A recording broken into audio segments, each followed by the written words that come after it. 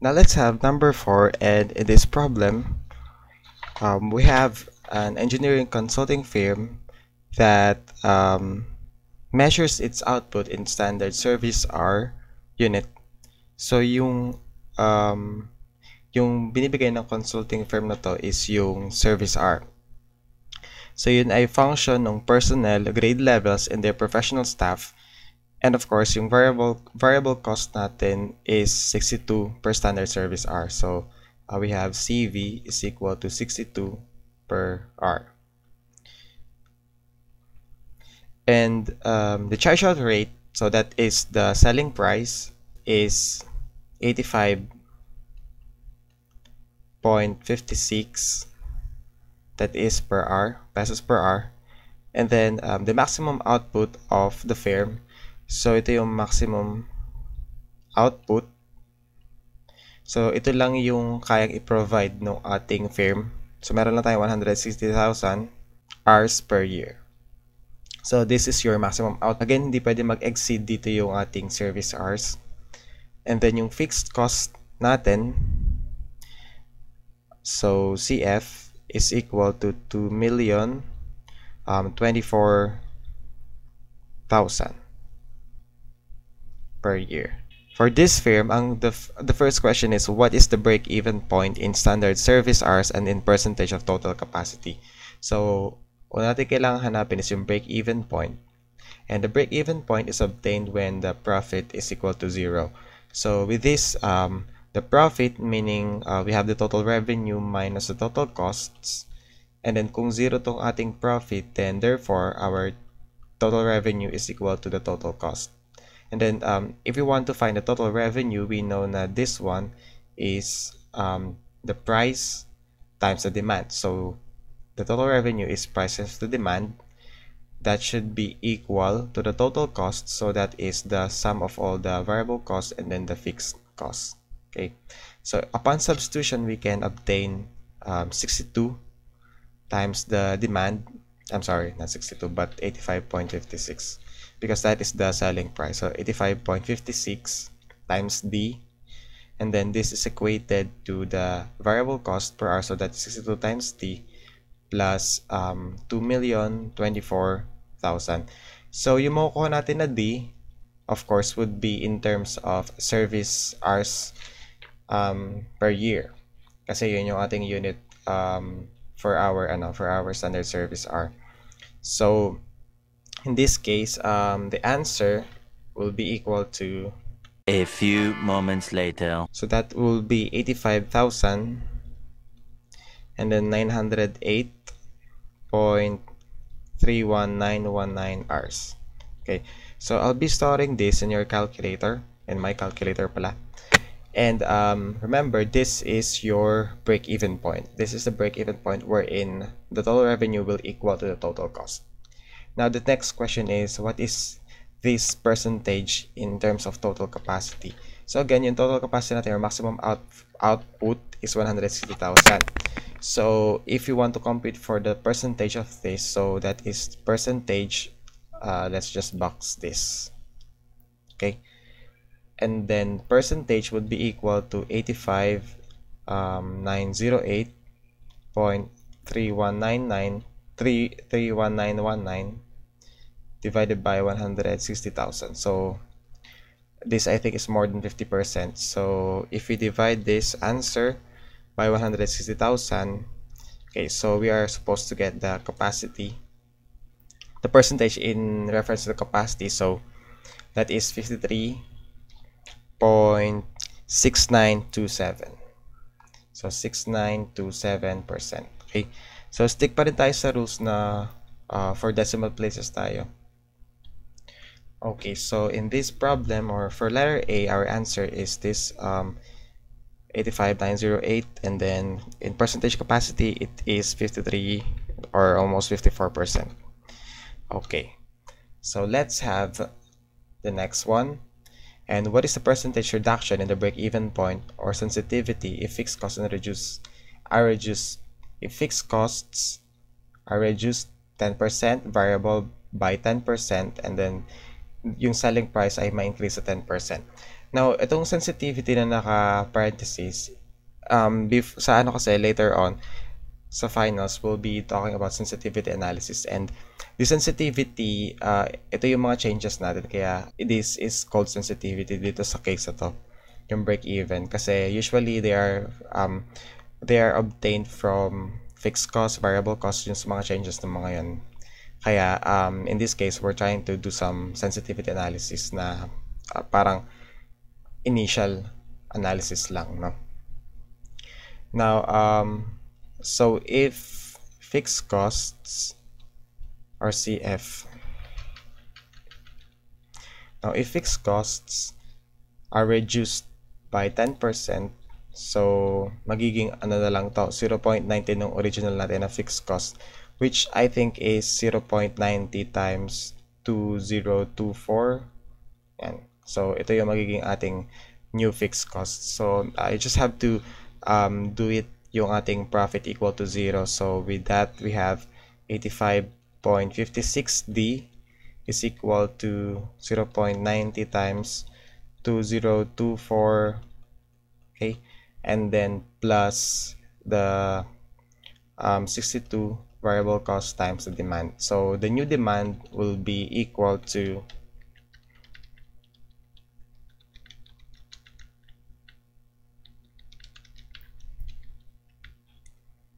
So the new demand would be 77,317.48727. So kung mapansin nyo, since mababa na yung ating bagong demand, service hours, para magkaroon ng break-even, so therefore, as we decrease the fixed cost, then mas konti yung kailangan natin na demand, and which also proves the idea that if the total cost decreases, then of course your demand should be decreasing as well. I mean, your break-even point should be decreasing as well. So if you want to find the sensitivity, so percentage reduction natin kukunin. So the percent reduction would be gawin natin na ano to, D prime. Hindi, wag D prime. Let's say DN. Ito na lang yung N, meaning yun yung bagong demand or break-even point. So D minus D over N, D sub N pala, divided by D. So ito yung ating sensitivity or percentage reduction. Kasi pag nakuha natin yung yung bago nating yung difference ng demands na yon, divide natin siya dun sa ating original demand, then makukuha natin yung ating percentage reduction, which is equal to kung mapapansin nyo, matatandaan nyo, that's 85,000. Buti na store ko siya, 85,908.31919 minus 77,317.48727, then divide natin ulit sa 85,908.31919. Okay, then multiply it to 100%. So your answer should be something like 10% as well. Okay, so you should be getting a 10% reduction. Okay. So, yun yung ating magiging percentage reduction sa break-even point. Kapag binawasan natin ng fixed cost ng 10%, 10% din yung maging effect niya sa ating percentage reduction sa break-even point. Now, how about if we try to reduce the variable cost by 10%? So, kung 10% naman gagamitin natin if CV becomes 10% less, so we have 0.90 times yung CV natin, which is actually equal to 62,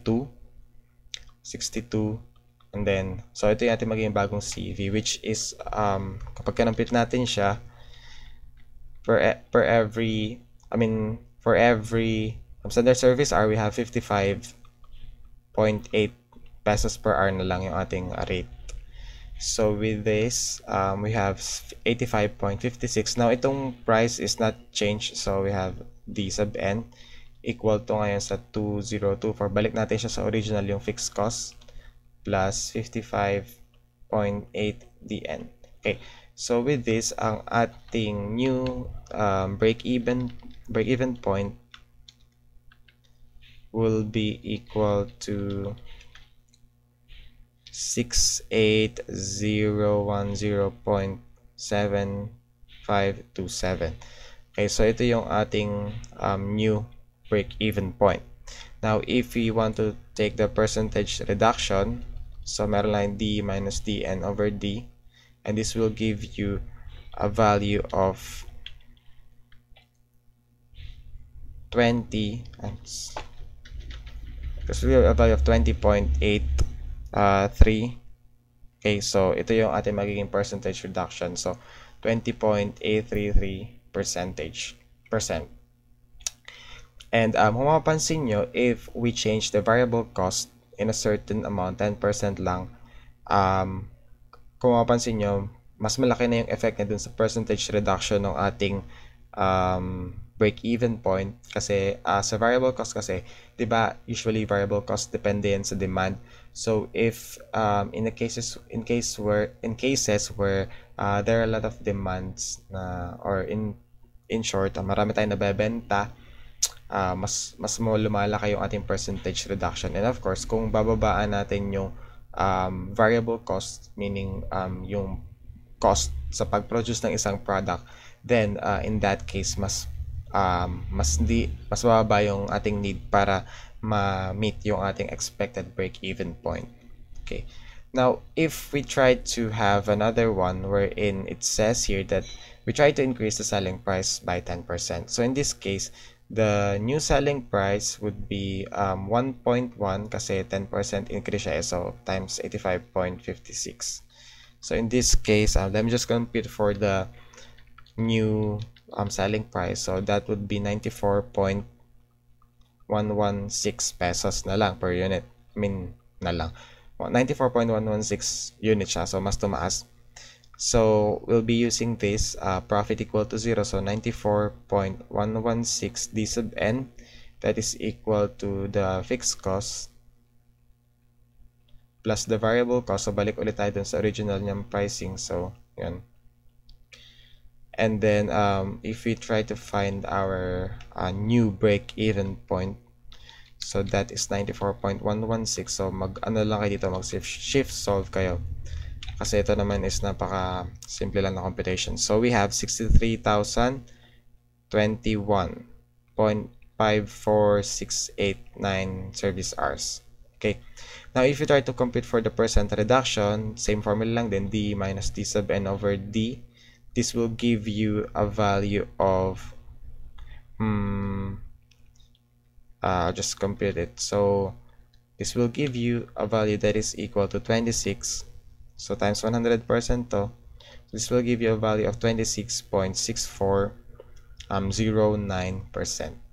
So yun yung ating magiging sagot for this case, 26.6409%.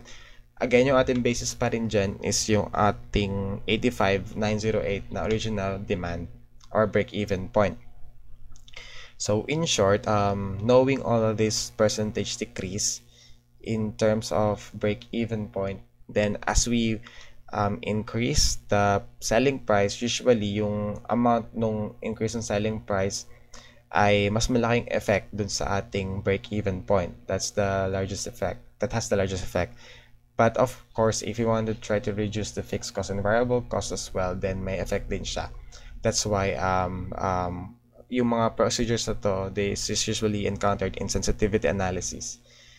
So ayun, yun yung ating gagawin for this problem. And I also want to emphasize that as we try to solve things here, make sure na you always look at the case-to-case basis of the problem. Kasi hindi naman sa pagkakataon ito yung tinatanong eh. Minsan depende yan sa tanong ng problem. Kaya hindi mo minsan kailangan hanapin to, hindi mo minsan kailangan mag-try ng sensitivity analysis just to prove out things here. Depende lang yun talaga sa problem. Now for the next problem, what we have here is a jet-powered commercial passenger carrying airplane. So let me just read the problem and let's try to analyze what will happen here. The cost of operating a jet-powered commercial passenger-carrying airplane varies as the 3/2 power of its velocity. Specifically, yung ating equation, kung mapapansin nyo, is flashed knv raised to 3/2, where N is a trip length in miles, K is a constant of proportionality, and V is the velocity in miles per hour. It is known that at 400 miles per hour, the average cost of operation is 300 per mile. The company that owns the aircraft wants to minimize the cost of operation, but that cost must be balanced against the cost of the passenger's time, which has been set at 300,000 per hour. So the first question is, at what velocity should the trip be planned to minimize the total cost? And what is the sum of the cost of operating the airplane and the cost of passengers' time? And how do you know that your answer in the problem in part A minimizes the total cost? So, dun muna tayo sa mga given natin. Now, yung ating operating cost is given by this equation, KNV raised to 3 halves, wherein yung ating K is yung constant of proportionality, okay? Yung ating N is the length in miles na tinatakbo ng ating aircraft. And then, of course, yung ating V is yung velocity, okay? And then, sabi dito, at V is equal to 400 miles per hour. So, yun yung ating velocity. Meron tayong operating cost na equal to 300 per mile. So, this is equal to 300 per mile. Okay. And then, finally, sabi dito, the passenger's cost time is equal to 300,000 per hour. So, in short, as the passengers spend let's say 2 hours, so that will be 2 times 300,000. So yun yung ibig sabihin ng ating passengers time, 300,000 yung nagagastos ng lahat nila per hour. Okay, and then sabi dito the total cost. So for A, ang sabi dito the total cost is actually equal to the sum of the operating cost, or CO natin na CO plus the passengers times CC. So ito yung ating maging general working equation. Before anything else, we need to make sure na yung ating mga values dito ay inconsistent with the total cost. Kasi diba, ang total cost natin should be in terms of pesos. Pero itong CC natin dito, diba, per hour sila. So kailangan natin ng isang multiplier na time for this. Okay? Or whichever is applicable dun sa ating certain condition. Pangalawa, yung ating CO here is in terms of this expression, but medyo marami tayong mga unknowns dito, so let's try to find a way na ma-reduce yung ating mga unknowns. So diba, given naman na at 400 miles per hour, meron tayong operating cost of 300 per mile. So if we do have this, so we have 300 miles per hour. So kung ito ay 300 pesos per mile, so we know very well that N would be equal to 1 in this case. So this is 300, this is equal to K times 1, kasi nga 300 per mile, so N would be equal to 1, and then V raised to 3 halves. And by the way, yung V natin is yung ating velocity in miles per hour, so that is 400 raised to 3 halves, which gives you a value of 3/84K. So, actually, hindi dapat equal to dapat ganito to. So, this gives you a value of 3/80 sa ating K, which is your proportionality constant in this equation. Okay. Now, the next question is, paano ba natin to gagamitin in terms of an equation? So, we go back to TC, okay? And then sa CO, wala na tayong problema dyan kasi we already have K, so that is 3/80. And then how about yung ating N? So yung ating N, dito kasi tinatanong sa atin is total cost, diba? Wala tayong particular idea kung ano ba yung ating length of mile na tinatakbo, diba? So let's just use N muna dito for now. And then yung ating V is yung ating i-minimize kasi diba, at what velocity should the trip be planned to minimize the total cost. So in short, yung ating velocity, ating independent variable dito. So ito yung ating gagawin natin na independent variable. Okay? So yun lang naman yan. No? And then yung ating CC would be plus 300,000. Okay? Now, the tricky part here is that diba, this is in terms of per hour. And we need to make sure that this is in terms of simply pesos. So, ano ba yung ating Ano ba yung parameter na magpapa-change dito in terms of R's lang or in R? So, if you try to multiply this by the velocity, or I mean, divide this by the velocity, di ba makukuha natin dyan is divided by miles per hour, and then mapunta yung R sa ibabaw, so matitirasan is per mile. So, and then pag multiply pa natin siya sa n, then this gives us yung ating length, which will turn this into the total cost only, or the cost itself. So if you multiply this by n and then divide this by velocity, so this should give us your time unit, diba? Kasi diba this is distance and this is velocity. So alam naman natin sa physics na this is your unit for time. Okay. So knowing this, and then knowing yung ating n, diba yung ating yung ating length in miles, is it a constant or is it not a constant? So, if you'd be thinking of the destination, diba? Supposedly, hindi talaga siya constant. But in this case, let's try making it a constant just for this problem. So, if you try to differentiate the total cost with respect to the velocity, okay, so this will give us the solution to this problem. So that would be 3/80, and then let's make this n a constant just for now, so that is n times 3 halves times v raised to 3 halves minus 1, which becomes 1 half. Okay, so that is our first derivative in this case. Okay, and then how about this 300,000? So this becomes plus 300,000, okay, times n. Okay, and then of course, kung meron tayong v dito, and then we need to differentiate it, and this one is v raised to actually negative 1, so this becomes times v raised to negative 2, and then of course we need to change the sign for our positive, so this becomes negative. Hopefully nakasunod kayo sa differentiation na yun na ginawa natin. Okay, so yan, and this is equated to 0 kung matatanda nyo, kasi we're doing optimization here. And ano sa tingin nyo yung pwede nating i-cancel out in this problem? So we can cancel out n kasi they are just multiplied into 1, kasi in-assume natin na constant sila by now, no? So yon, and then probably we can now solve for v, and you can actually square both sides so that it will be left out with 1 here.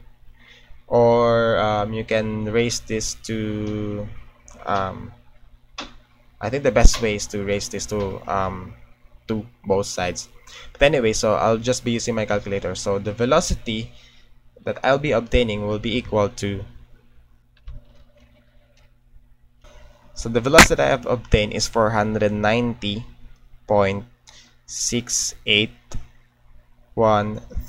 miles per hour. Okay.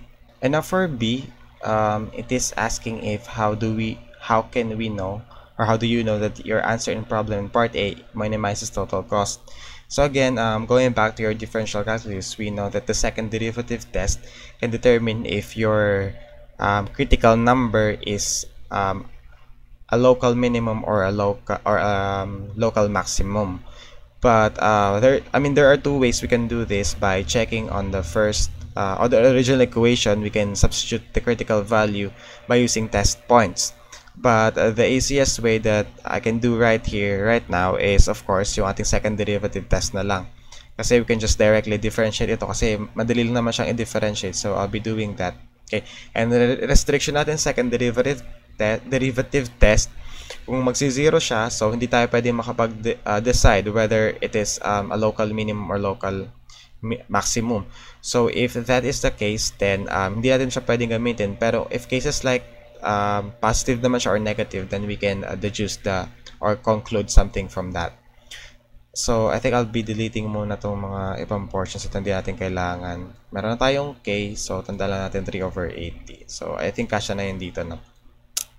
For second derivative test, so we have the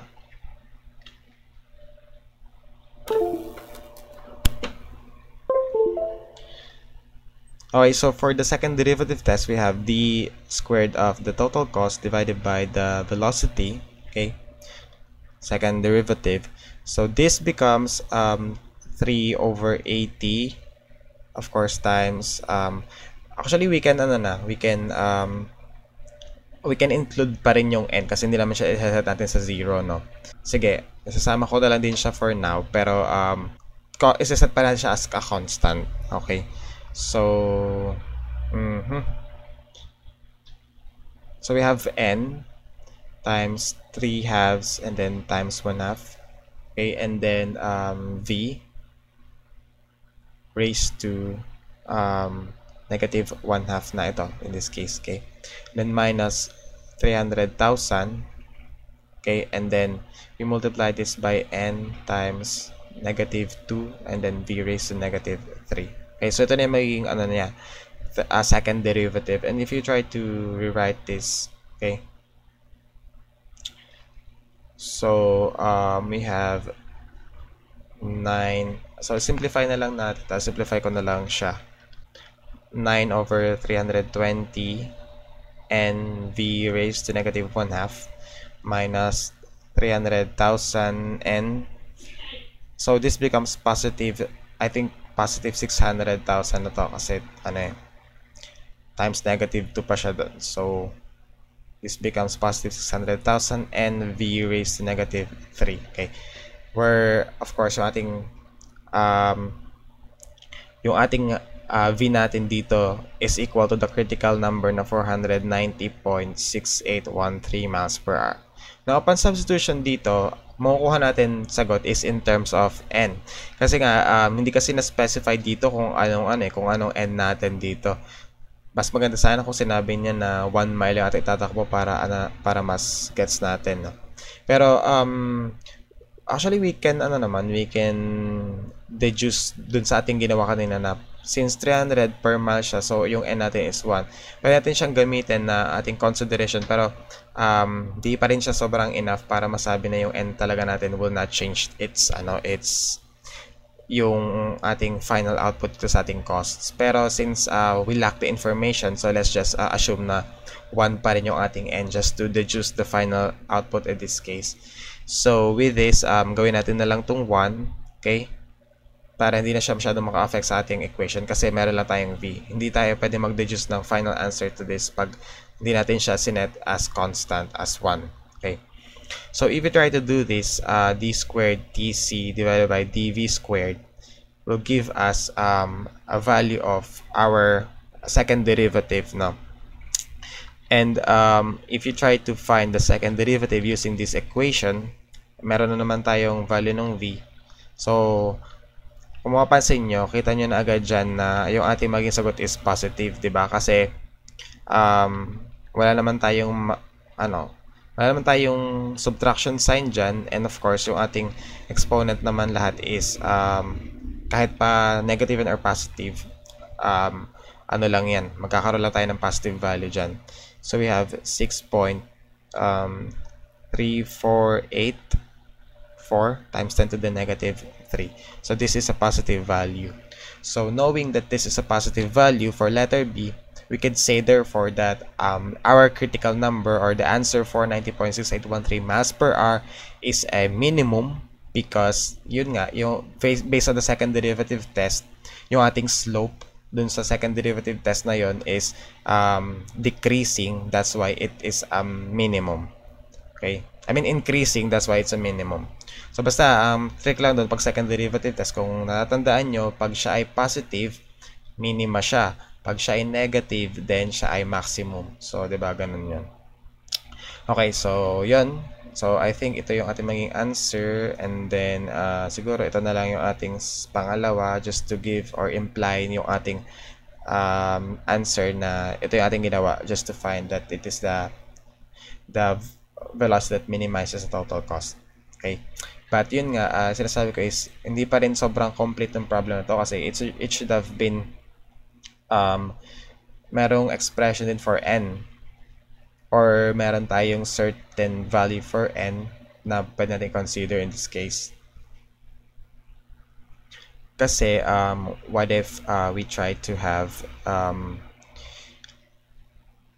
although yun nga, kahit naman anong value dito ng n, As you can see, kahit ano pang value niya, positive pa rin makukuha natin. So, okay lang din pala na hindi nila in-specify kasi kung mapansin nyo, if you go back to this second derivative, yung n dito kasi hindi naman siya nagmamatter kahit pa anong value niyan. So, maging ano lang din yan.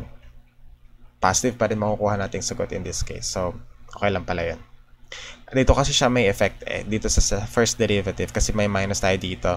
Pero since we're just finding the critical number here, pwede natin siya makancel out kasi isa-set natin yun equal to 0. Okay?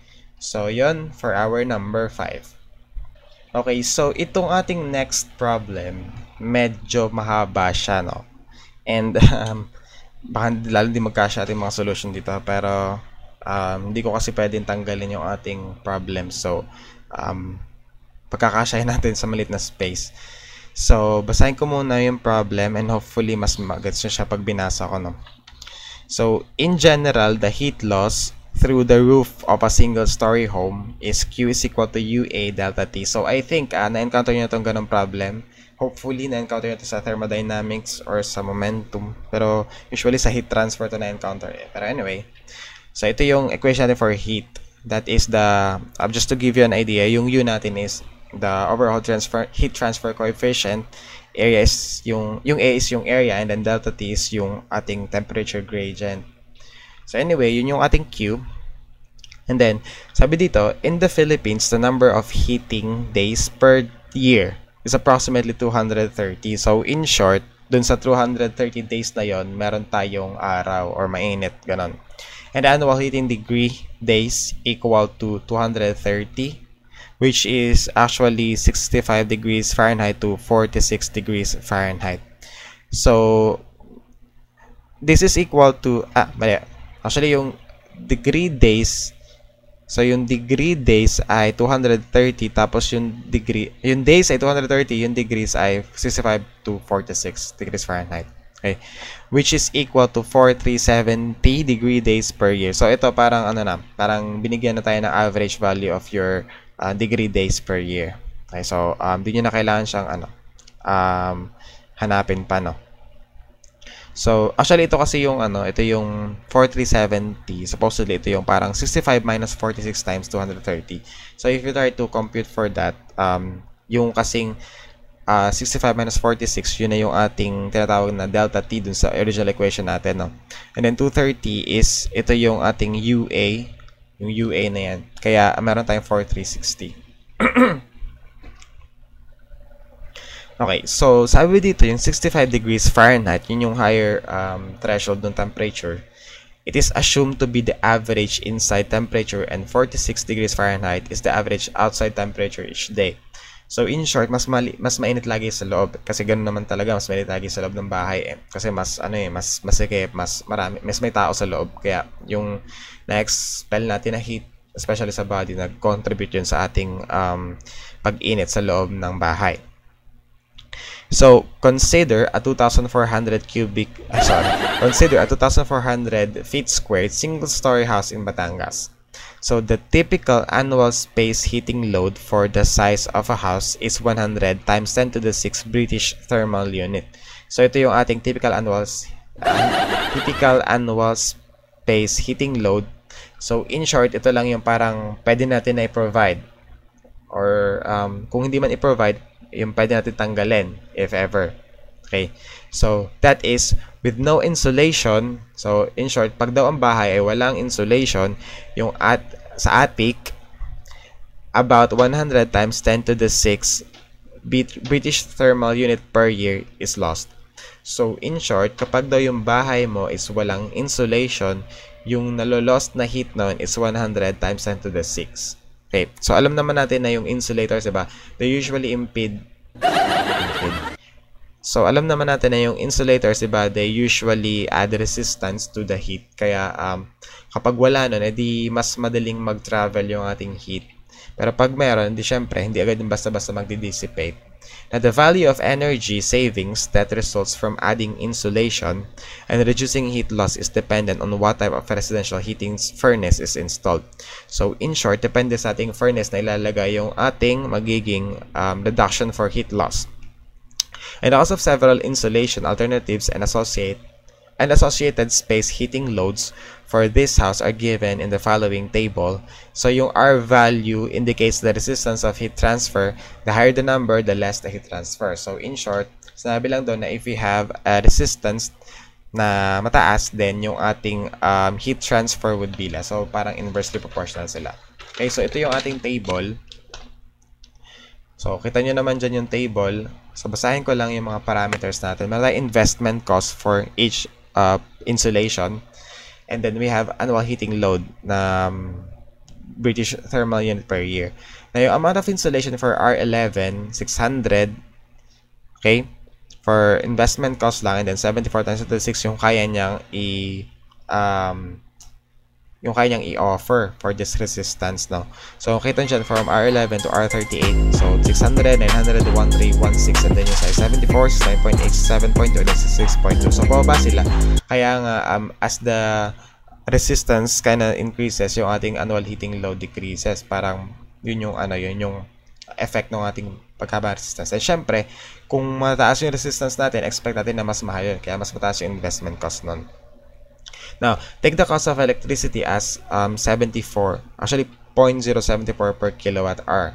So in short, yung 1 kilowatt hour is equal to 3,413 British thermal unit. And ano ba yung amount of attic insulation is most economical? And then, the life of the insulation is estimated to be 25 years. So itong lahat ng insulation na to is 25 years. Ang pinakatanong lang is, which amount of attic insulation is most economical?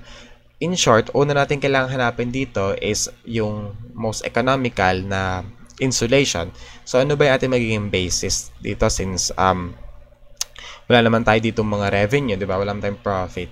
So, di ba sabi natin sa Rule 2, kapag wala tayong mga profit or yung mga revenue natin, so we will try to compare the costs ng production or cost ng pagkagawa ng ganitong equipment or rule number 2. So, in short, hahanapin natin kung sino ba yung may pinakamalaki dito total cost. Okay. So, how do we set up this equation? First things first, so we will be considering the total costs in this case. Now, total cost for R11, R19, R30, R38. Na itong investment cost, di ba, 600 siya. So, fixed na yan kasi investment cost siya. So, parang one time, big time din to kasi investment siya. Now, paano ba natin kukumputin yung other costs nila, yung variable costs, knowing na ito is meron tayong utility na ginagamit dito, di ba? Okay, so pasensya na ako, nagbabago-bago ako ng symbol na ginagamit, no, kasi sanay ako dun sa isang notation eh. Actually, dapat ganito eh, CT is equal to CF plus CV dapat, hindi baliktad na letter, pero never mind, kasi naman din yun kahit mabaliktad yung letter na. So, unahin natin yung CF ng bawat isa, diba? 600, 900, 1316. So, okay tayo doon. Pero this annual heating load is British thermal unit per year. So, kung halimbawa, meron tayong British thermal unit per year and meron tayong estimated na 25 years. So, we can convert this in terms of British thermal unit by multiplying this to the number of years of estimated insulation. Okay? So, in short, so gawin natin siya sa total cost ng R11, no? So, fixed cost niya is 600. So, yan na yun. And then we add the variable cost. So, annual heating load niya is 74 times 10 to the 6. And for now, I'll be using the units para makita niyo yung cancellation na nangyayari. So, diba sabi dito, we have 25 years of estimated life of insulation. So, we have 25 years. Okay? So, we can cancel out and then we're left out with the total amount of heat na pwede nilang i-load or pwede nilang i-resist if ever. So, we multiply this with the conversion factor of 4 kilowatt hour. So, that is 3,413 British thermal unit. This is equivalent to 1 kilowatt hour. Okay? And then, yung isang kilowatt hour, magkano ba yung cost niya? Kasi, di ba, if we're talking about the total costs here, so we need to convert this in terms of peso lahat. So in this case, we have 0.074 pesos. Okay, so we can cancel things out here, and then we're left out with pesos. So CTR11, sana mag-compute din kayo para ma-check nyo kung tama ba yung pinagagawa ko dito. So, I mean, Syempre, importante yung yung double check nyo kasi sometimes di ko napapansin, may mali pala ako napipindot sa calculator. And maganda yung marami nagsasolve. Okay. So, based on this solution, based on my solution, I was able to obtain 40,711.339 na total cost for R11. So, that is my computation in this case. Now, so, itong itong cost na to, ito yung based on the fixed cost and the variable cost. So, siguro, I can just write it somewhere here para alam natin. So, for R11, meron tayong 40,711.339. Okay, so, burahin ko na muna tong iba dito. Burahin ko na lang yung portion na, na nababago dito, di ba? So, ito na lang. Tsaka ito. Tsaka ito. Okay. So, how about for CT nung ating R19? And by the way, baka nagtataka kayo, para saan po kaya itong unang mga sentences na to, no? Parang wala naman siyang kinalaman dito sa pangalawa, no? Actually, ito kasing unang sentence na to.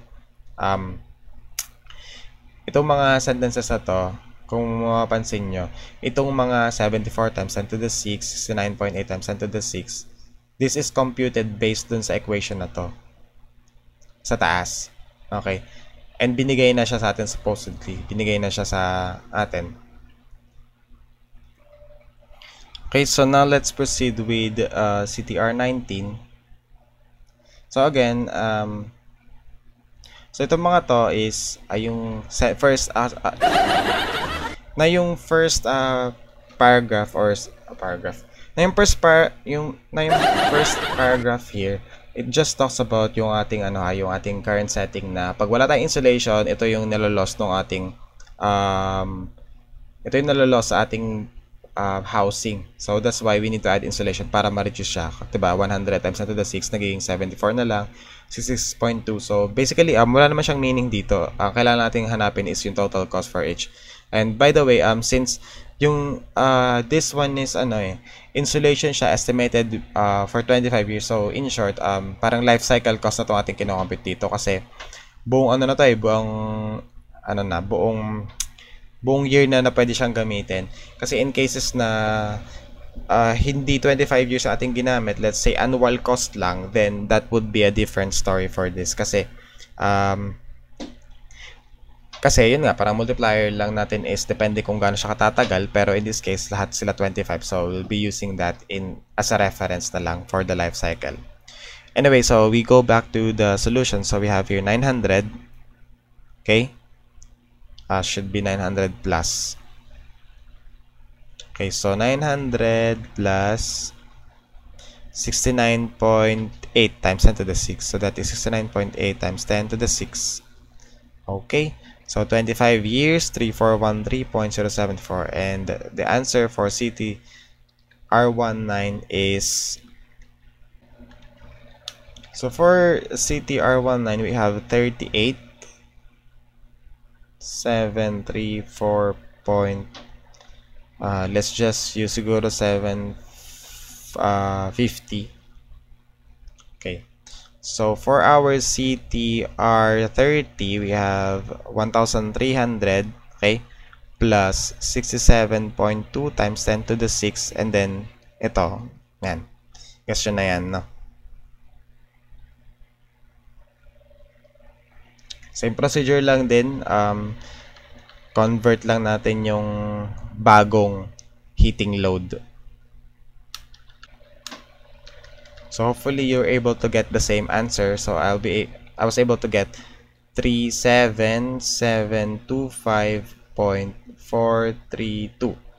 Okay, so yun natin for R30. And then for R38 naman, we have 1,600 plus ito 66.2 times 10 to the 6th, and then lahat ng conversion factor na to.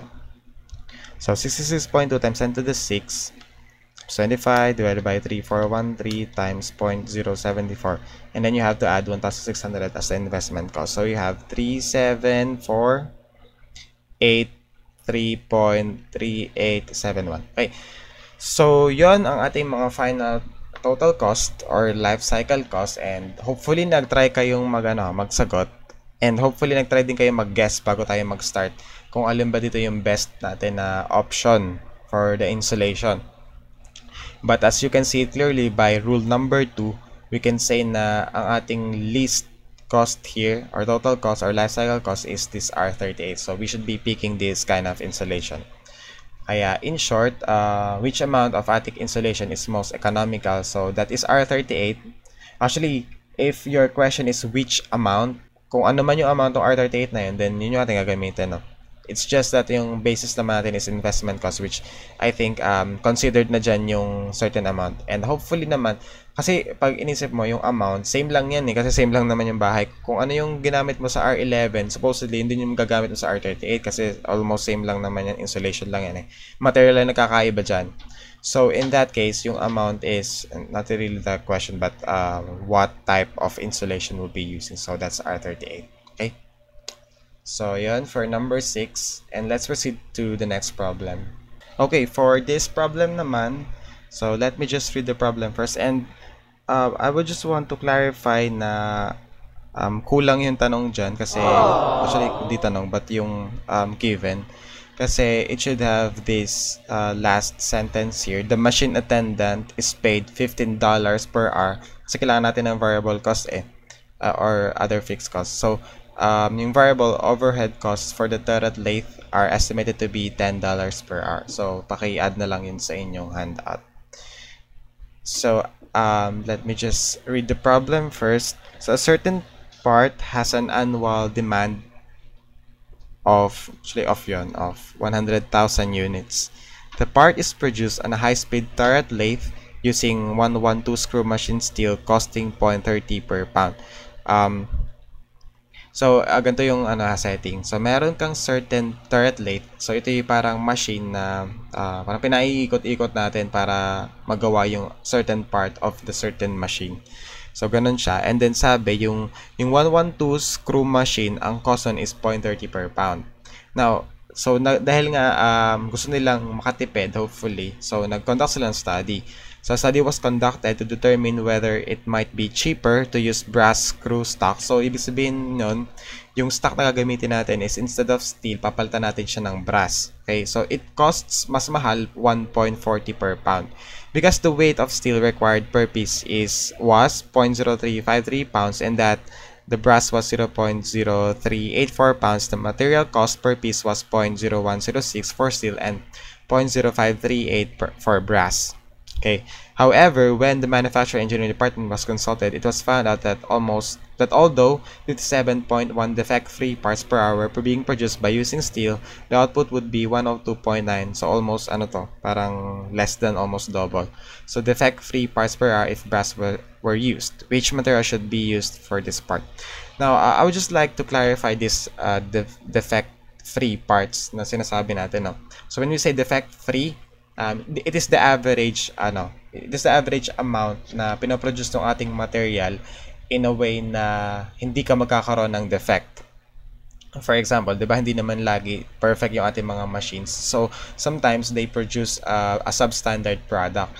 And dun sa run na yon, for example, marami tayong pinoproduce na let's say ball pen. Merong 100 ball pen dyan na pag in-inspect mo lahat, okay sila lahat. Pero yung pang 101 natin, may defect siya. So, ito yung sinasabi natin na defect-free parts. Makakapag-produce tayo ng 57.1 defect-free parts per hour dun sa una. Pero sa pangalawa, 102.9 yung defect-free niya. So, in short, less defect itong 102.9 defect-free.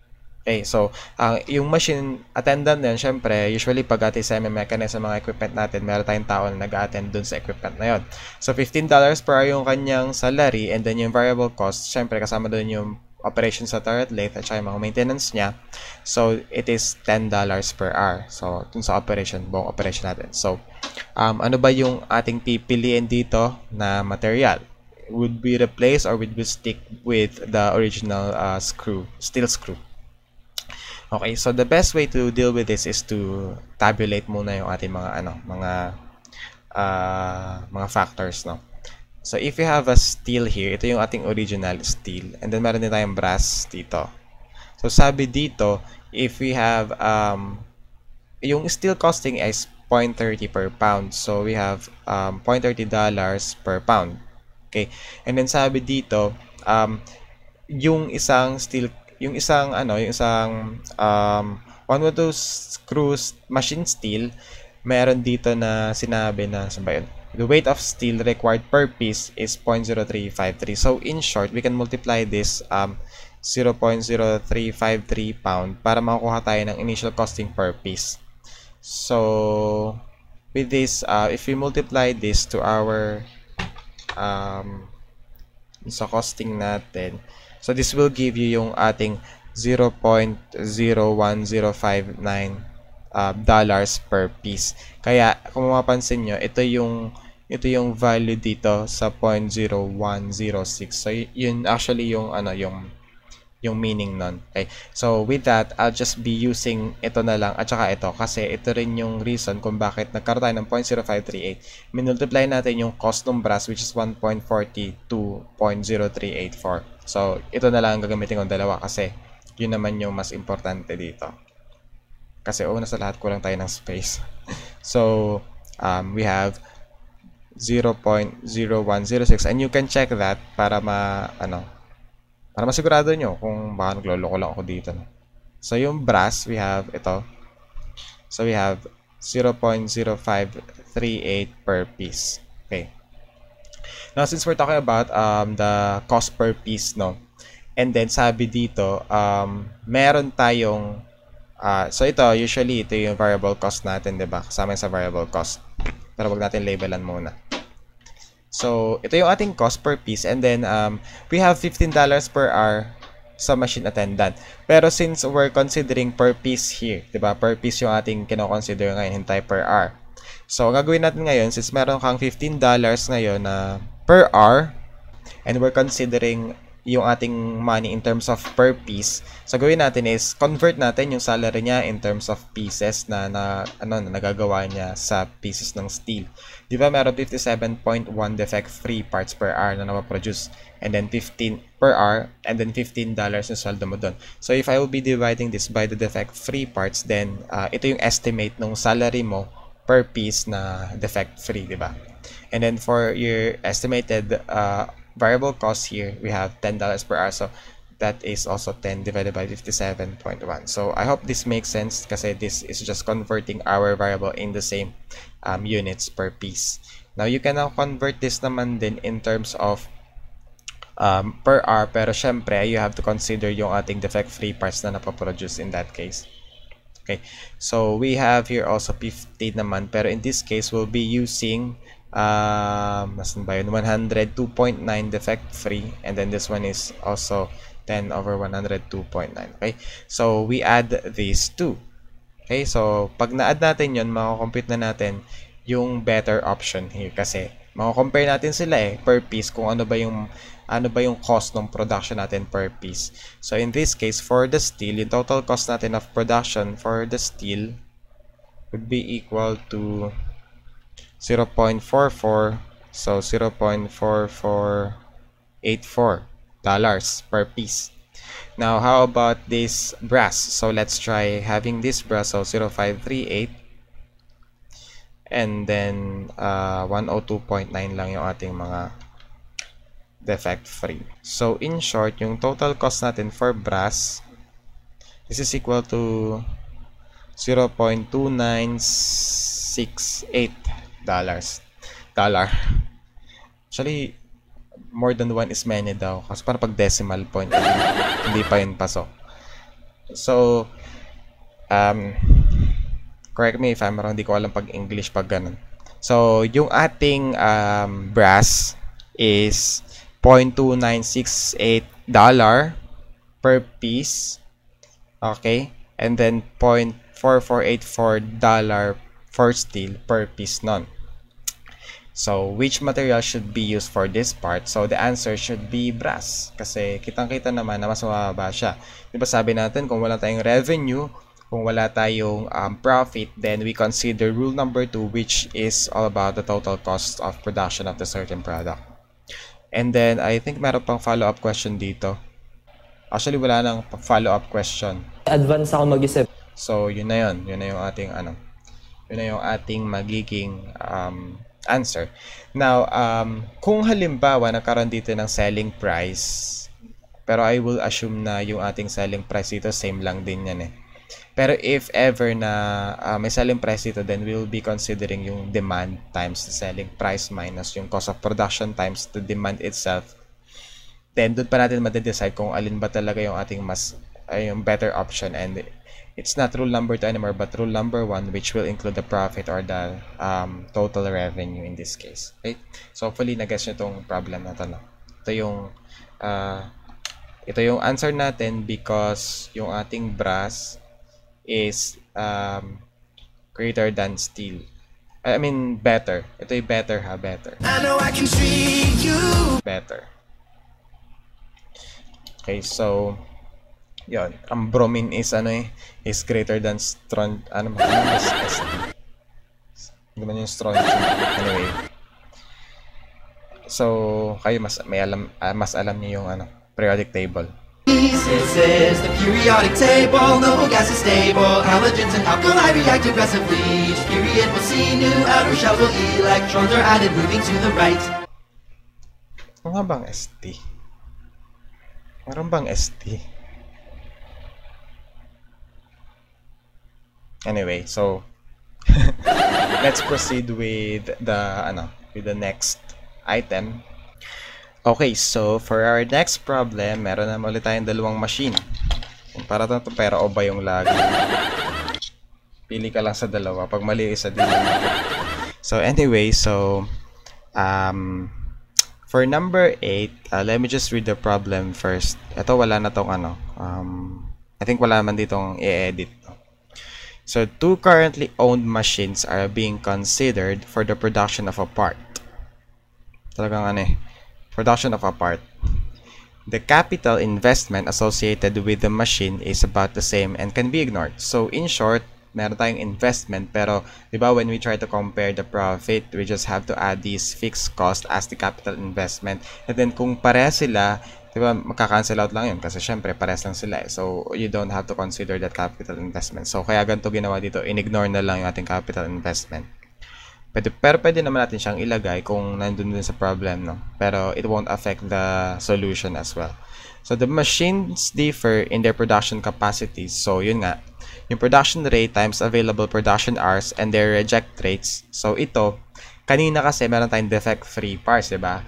So ngayon naman, itong reject rate, yun yung binigay sa atin instead of defect-free. Kasi diba, kung meron kang 10% parts rejected, alam natin na 90% doon yung defect-free. So yun yung kinoconsider natin kanina, no?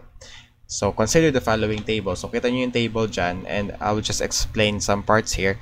So yung parameters natin would be the production rate, hours available for production, and then percent parts rejected. Now for machine A, we have 100 parts per hour. So in short, sa loob ng isang oras, nakapag-produce siya ng 100 parts. Pero mag-combine na doon yung ating may defect at saka wala. Okay? And then sa available for production natin na oras is 7 hours a day. So 7 hours tayo nagra-run. Ang ano lang naman ito, ang konti lang. So, meron tayong parts reject na 3%. So, in short, sa 100 parts, kung i-take natin in consider itong parts rejected, so 97 dyan is defect-free, and then yung tatlo dyan would be rejected. Now, for machine B, we have 130 parts per hour, and then 6 hours per day, and then 10%. Now, the material cost is $6 per part, and all defect-free parts produced can be sold for $12 each. So, itong material cost, pareha sila for both. It's just that variable cost ito na kino-consider natin na pag nagpo-produce tayo, kailangan pa natin gumastos, diba? Ngayon, yung rejected parts have negligible scrap value. So, ang ibig sabihin lang nito, diba minsan yung mga rejected natin, may kumukuha pa yung companies kasi they will be utilizing that for their other product. And sometimes we use this just to produce another byproduct kung gusto natin. Pero in cases like this, sabi nga dito, yung ating rejected part, wala siyang wala siyang scrap value. So in short, di mo siya pwedeng ipagbenta kasi walang kumukuha eh. So ganun siya. And then for either machines, the operator cost is $15 per hour. Now, for either machine, the operator cost is 15 per hour, and the variable overhead rate is traceable costs is $5 per hour. Now, the question is, assume that the daily demand for this part is large enough that all defect-free parts can be sold. Which machine should be selected? Now, in this case, if we're able to find the defect-free parts, we'll try to sell them. Kasi may price naman tayo eh. And then, the second question is, what would the percentage of parts rejected have to be for machine B to be as profitable as machine A? Actually, yung B, nagbigay na siya ng hint kung ano ba yung pipili natin. Kasi syempre, tatanong mo ba kung paano mo maging profitable yung B kung hindi siya yung answer, diba? So weird. So, but let's just solve it anyway. So, let's start with general equation natin. Sabi dito, yung daily demand is large enough. So, wala tayong problema sa demand, no? Kasi mabebenta lahat yon. Pero, ano ba ating ko-consider dito? Since meron tayong dito, pricing na 12 pesos each, so we'll try to sell them.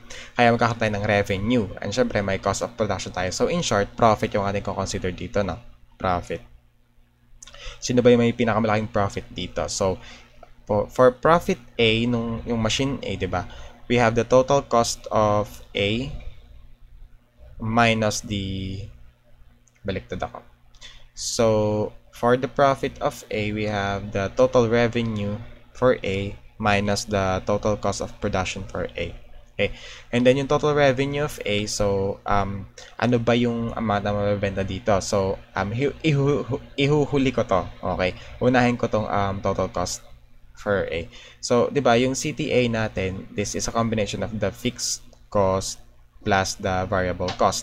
And this gives us, yung fixed cost natin dito is yung bayad sa operator, which is $15 per hour. So, this gives us $15 per hour. And then, sabi daw dito, we have 7 hours a day. 'Di ba, daily naman yung kinakonsider na demand. So, daily lang atin. May 1 day lang tayong consider. So, if we have 1 day, then meron tayong 7 hours na payment. 7 hours na production hours. So, 15 times 7 would be yung bayad natin for this machine operator. Na syempre, meron tayong variable overhead rate na traceable cost of $5 per hour yun. So, babayaran din natin yun yung ating overhead rate. So, we have $5 times 7. Okay? And then, sabi dito, meron naman tayong material cost na $6 per part.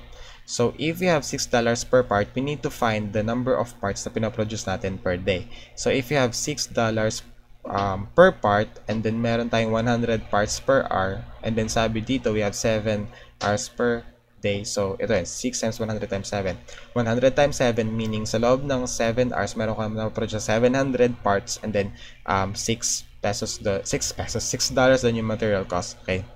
So, in short, yung ating total cost for A would be equal to, so let me just compute muna, no? So ito yung ating total cost for A, 4340. Let me store this para future use. Okay, now how about our total revenue, no? So alam naman natin na yung revenue is manggagaling siya dun sa defect free na mabebenta. So, kung halimbawa, nagpa-produce tayo ng 100 parts per hour, and then meron tayong 7 hours a day, so we should have 700 parts na napaproduce. Which, in turn, kung meron tayong 700 parts na napaproduce, and then 3% doon ay reject, so most probably, yung 97% doon would be defect-free. And then, we need to sell that, so that would be times 12. Kasi ang per unit, meron tayong 12 pesos selling part. $12 selling part. So in short, this TRA would be equal to 100 times 7 times 0.97 times 12. So this gives you 8148. So this is $8148. Maminusan na natin ng 4340, which gives us the profit of A that is equal to 3808. Okay. So daily, meron tayong a profit for A na 3808. So we just have to add it here para hindi natin siya makalimutan. So CTA ay 4340. Yung ating TRA is equal to 8148, and yung profit natin for A is the difference, so that is 3808. Okay, so now we can delete this and we'll just have to apply the same concept for our problem. So I think ito na lang yung buburahin ko, yung mga unnecessary dito, para hindi tayo masyado magpura ng sobrang dami. Okay, so hopefully nakakasunod pa rin kayo kahit medyo mabilis-bilis tayo ng kaunti. Okay, so this one is still 15 times 7 kasi same lang yung ating machine. For machine B na tayo ha, machine B tayo. BB.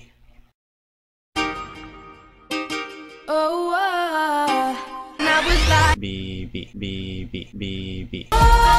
Okay. So for machine B, $15 din yung ating bayad sa ating taga-operate ng machine. Pero we're working, for this machine, we're just working for 6 hours. So we have 6 here. And then syempre, 6 din dito, no? 5 din siya yung overhead cost. And then, of course, kung meron tayong 6, saan ba yun? Yung ating 6 pesos na pinaproduce material cost, same lang din naman siya. Pero meron tayong, instead of 100 parts per day and then 7 hours, we do have 130 parts per hour, and then meron tayong 6 hours per day. So this gives you your new cost for machine B, which is so technically iisipin ko mas mababa to dapat sa I mean yung ating profit mas mababa kaysa sa kaysa sa letter A, kasi sabi dito mas profitable daw yun supposedly. So yun yung next question eh. Anyway, so that is your cost for B. And now let's try to find the total revenue for B. So in this case, ito magiging 130 kasi yun yung ating pinoproduce. Okay? And then of course, 6 hours lang. Okay? So 6 hours. And then, yung defect free natin is instead of using 0.97, we have 0.90 kasi 10% yung ating yung ating rejects here. Pero syempre selling price 12 pa rin. So for our profit, this 130 times 6 times 0.9 times 12 is equal to 8424. And then if you subtract 4,800 from that, then we'll be able to get our PB. So our PB is equal to 3624. That's why. Okay, so makes sense. So oops. So for our total cost of B, we have 4,800. For the total revenue of B, we have 8424, and then of course yung profit natin for B would be 3624. And therefore, since yun nga mas profitable yung ating A based on rule 1, we should be selecting yung ating machine A sa case na to based on rule 1 yan, no?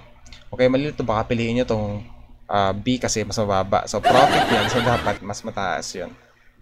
Okay, so and finally, what would the percentage of parts rejected have to be for machine B to be as profitable as machine A? Now in this case, since we need to consider comparing the profit of A to B, so we need to equate this profit ng B sa A, di ba? So in short, kung equate natin yung profit A dun sa supposedly ay total revenue ng B minus total cost nung B, so this should be our new equation. Bakit siya A? Kasi sabi kailangan daw maging as profitable as machine A, so we'll be using this profit ng A. Okay, so this is now equal to 3,808, just to give para ibigay ang hilig ng letter B na to. So anyway, we substitute the values here, no? So, alam naman natin na yung ating total revenue, again, will be coming from 130 parts na pinaproduce natin for 6 hours na defect-free. So, that is 0.90. Pero, yun yung ating, dito, yung reasoning dito na 12 pesos, $12 per piece. So, yung ating hahanapin dito is X kasi ito yung mababago sa atin ngayon, yung defect-free. Ilang percentage ba para maging 3,808? Pero yung ating total cost of B would still be the same kasi imagine, ang factor lang naman dito is yung 50 natin. Ba, $15 per hour ng operating cost, which is wala naman tayong, multiplier dito is lang, yung hours a day lang, as well as yung ating overhead cost. So, yun yung ating variable cost, as well as this one. Sa material cost kasi, kahit pa meron tayong certain number of reject, ang pinoproduce pa natin ng material is 130. So, wala tayong need na i-consider doon for our computation. And then, as well as yung ating, yun. So, hanggang dun lang. And then, so we subtract yung ating CTB, which is 4,800, and this is equal to 3,808. So hopefully you'll be able to get the value of X. So in this case, I'll just be using my calculator para ma-compute yung atin na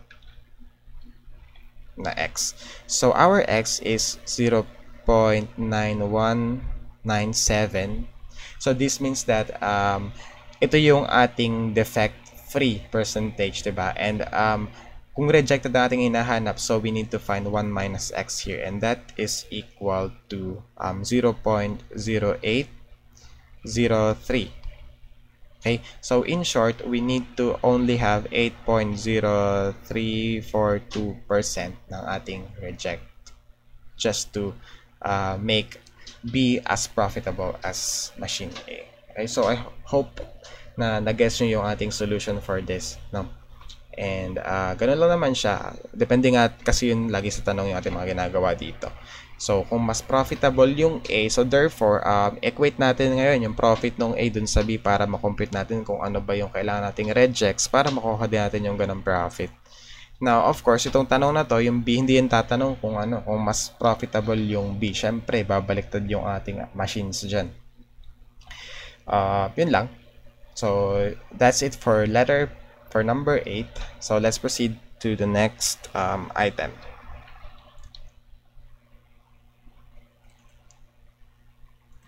Okay, so for number 9, we have, meron na tayong pumps dito. Alam ko, nagmo-momentum na kayo, kaya familiar na kayo sa mga pumps natin. Gago!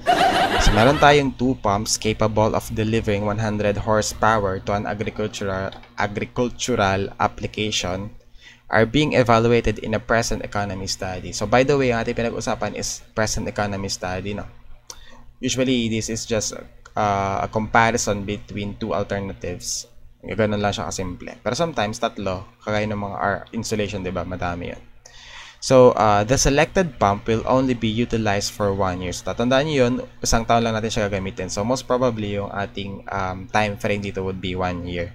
And it will have no market value at the end of the year. So, ito, sadly, yung ating pump, di mo na siya pwedeng ipagbenta kasi 0 na yung kanyang salvage value. So, ipapabasura na lang natin after ng 1 year. The pertinent data are summarized as follows. So, ito talaga yung importante dito. Na yung parameters natin, meron tayong tatlo: purchase price, maintenance cost, and efficiency. So, syempre, yung maintenance cost, kailangan yan. Now, for the A pump, we have 145,000 for purchasing price, and then pump natin for B is 310,000. Mas mahal itong B, no? Then maintenance cost 85, 25,500 for pump B, and then yung efficiency ng A pump is 80% and then 90% for B pump. Now, if an electric power costs 5 pesos per kilowatt hour and the pump will be operated 4,000 hours per year, which pump should be chosen? So, napakadali ng question. Pump A or pump B? Okay, so, ano kaya sa tingin niyo yung gagamitin natin ito na reference? Is it profit or is it the cost? Okay, so if your answer is profit, so mali kayo, will be the cost. Kasi wala tayong profit dito, wala tayong binebenta dito eh. So, we'll just have to consider each cost for each pump, for the cost for each pump. Okay, so for cost, diba, total cost lagi natin, baliktad na naman ako ng letter. So, total cost natin lagi is fixed cost plus variable cost. Okay. Now, for the fixed cost, usually ito naman purchasing price natin, no? And then, sometimes, itong maintenance cost, para nagiging fixed cost na rin sila kasi yearly siya ginagawa eh. Okay. So, with this, we can, ito palang first sentence dito, wala na silang kinalaman dito kasi, ano siya eh, parang, ano lang yan, parang description lang siya ng mga pumps natin. So anyway, so fixed cost for A, so we have A 145,000 purchasing price. So yun yung kung magkano mo siya binili. And then maintenance cost, and hopefully itong maintenance cost na to is not done. Wait, let me just check ha. Kasi wala nakalagay ito kung kailan mo siya mini-maintain eh. Okay, so let's just assume na itong maintenance cost will cover na yung buong taon kasi wala siyang sinabi eh. Pero if ever meron siya, let's say 2 months mo siya ginagawa, for every 2 months yung maintenance cost, then it should be per 2 months here, and then you have to convert these months into years. So meron kang baling 6 na maintenance dito, then you multiply it by 6. Pero since wala naman nakalagay dito, so let's just add it kasi wala nakalagay eh. Wala mag-assume tayo ng gano'n. So yun nga, sinasabi ko kanina is importante yung mga ganun dito sa econ, yung mga per year, per month, kasi if ever na wala siyang sinabi, mahirap pag-assume talaga dito sa lalo pera yung pinag-uusapan natin dito eh. Anyway, so let's proceed with this. So variable cost na tayo, which is yung electric power cost. So meron tayo sabi dito na 5 pesos per kilowatt hour, pero gaano ba katagal siya? So dito lang tayo magko-consider sa 100 HP na binigay sa atin kasi yun lang yung binigay sa atin eh for both of them. So if we have 4,000 hours per year and let's say 4,000 hours per year, no? And then sabi dito you can actually pay 5 pesos per kilowatt hour. So in short, kilowatt hour. So meron yang naka per kilowatt and then per hour. So we can cancel out hour here, pero kasi kailangan natin cancelin yung kilowatts. So the only way that we can deal with that is to convert this kilowatt in terms of HP. Nag-give sa atin which is 100 HP yung ating dinedeliver ng pump. So ang gagawin natin ngayon, multiply natin siya sa 100 HP converted to kilowatts. So di ba alam naman natin na 1 HP is 746 watts. So kung ito'y kilowatt, this is equal to 0.746 kilowatts. Okay? So in short, if you have, let's say 100 HP, this is equal to, so meron tayo ditong 100, wait, burahin ko to. So multiply natin to ngayon sa 100 HP times yung ating 1 HPI 0.746 kilowatts. So this cancels out as well as this one. Okay, so now we can proceed with finding the total cost for A. So yon, 145,000 plus 8,500 plus 4,000 times 5 pesos per kilowatt hour converted. So this becomes equal to 1,645,500. Okay, so that is CTA. Now for CTB, same concept lang din. So what we have here is 310,000 plus 25,500. Oh, and by the way, I forgot this efficiency. So syempre yung ating power, because hindi nga siya efficient, hindi siya naging efficient ngayon. So kung halimbawa nagde-deliver tayo ng 100 HP and hindi siya capable na mag-convert into 100% efficiency, then therefore mas kakailangan pa na mas mataas na power rating. So with this, we need to divide this all by, we need to divide this power requirement or power delivered with the efficiency na kaya niya. So that will be 0.8 para magbigay ka na mas mataas sa power output. So in short, mababago nga pala itong ating total cost. So divide ko lang siya muna. So in short, this becomes medyo malaki yung naging change, no? Kaya careful kayo sa mga ganong cases wherein may efficiency na binibigay.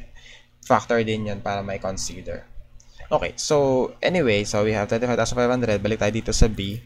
And then same concept lang. So plus 4,000 are 5, 100. So ang magiging conversion natin is 100 over 0.90 naman siya. So we have 4,000. Hindi ko na susulat yung units 4,000, 5, 100 divided by 0.9 and then 0.746.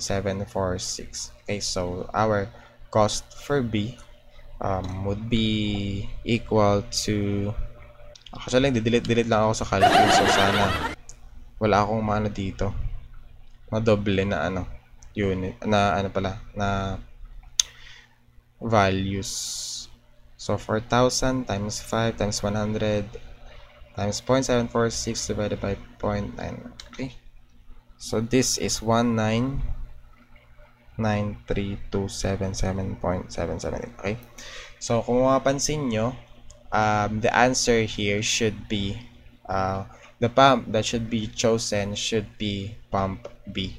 Okay, and kung mapapansin nyo, di ba, pag in-inspect nyo lang siya, ay grabe ang mahal ng B. Purchasing price mahal, maintenance cost mahal. Puta brad, ganun ka kayaman! Pero at the end of the day, kung kukonsider natin yung variable cost, with the efficiency naman, mas tubo ka pa rin dun sa pump B. So, yun. Kaya, this engineering economy is very important for us to analyze things na beyond our capability just by inspection. Kasi kung tutusin, inspection lang ginagawa natin dito, parang letter B agad pipiliin natin But then again, we have to look through the through other factors na we need to consider, especially when we're dealing with equipment or those that are changing, especially yung mga variable costs natin. And I think we're down with the last item here. So let's proceed it. So now let's proceed to the last item. So ayun na nga guys, last item na tayo. Nakasurvive din tayo. Sana hindi kayo nakakatulog sa akin na padali. Anyway, so actually pag inaanto kayo tapos nanonood kayo lecture, matulog muna kayo bago kayo ulit manood lecture kasi sayang. Kasi hindi yun naiintindihan pag inaantok na Ano ang senyo? Natamimi kayo, Basahin ko muna ulit. Baka kasi di kayo marunong magbasa. So, in an engine valve, a lash adjuster keeps pressure constant, thereby increasing fuel efficiency in automobile engines. So, kotsehan na tayo ngayon. The relationship between price and monthly demand for lash adjusters made by certain company is given by this equation. So, susulat ko yung equation dito kasi alam ko importante ito Kaya pag ayun isulat kung hindi dito importante. Divided by 0.10. Okay. So, what is the demand? Bakit ito yung may asterisk? When the total revenue... okay. Gets ko na. Kasi dito, ang representation natin na maximum demand would be the asterisk. Okay, so gamitin natin siya later, yung the asterisk as the maximized demand. What is the demand when the total revenue is maximized? And then what important data are needed if maximum profit is desired? Okay. So meron tayong 2 questions again. And unahin natin is paghahanap ng demand na may asterisk which will be coming from the total revenue, maximize total revenue, Okay, so the total revenue again, 'di ba? This is equal to PD, which is yung ating price and multiplied by the demand. So ngayon, since we're just given by monthly demand, gamitin na lang natin yung ating monthly demand. So ating i-maximize ngayon is total revenue, monthly total revenue. So our TR using this PD would be something like, actually na pala siya between price and monthly demand na pala siya. So with this, gawin lang natin siya. So we have P, yung ating price nung natin, ng automobile engine, and then we multiply this by the demand, so that is 2,000 minus P divided by 0.10. Okay, pero sabi dito kasi ano ba yung total kailangan nating i-maximize is yung demand, so that we'll be able to get the maximum total revenue, diba? Hindi naman kasi yung ating ma-maximize is yung ating price. Pero knowing na ito naman is an equation, we can just find the maximum or the price probably optimal price para makuha natin yung corresponding critical value niya, which would be the demand. Pero I think it is always best to use the demand itself dito. So ang gagawin ko na lang is I'll be redefining the equation and then I'll be using yung ating demand itself. Will you please repeat it? Redefining the equation and then I'll be using yung ating demand itself. Okay? So with this, from this equation, yung ating 2,000 minus P all over 0.10 is equal to D.